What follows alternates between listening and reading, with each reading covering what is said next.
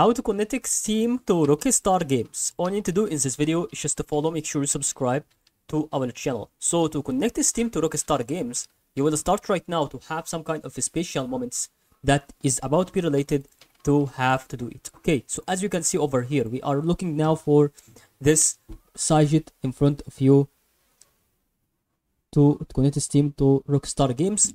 We are looking for adding it. So if I type it the Rockstar here on the support, so right now here we see that there is no option about to do it. So that will be the meaning of to add the account, or not adding the game itself but adding the game. Will be allowed to add a game over here and click on add a game, non-game Steam, and you should start to browse for these for any kind of Rockstar games. So just to see here alphabetic words, and you see GHMNOPQR, you see here Rockstar, and that may be about to add the selected games that you have, and that is all about to help you.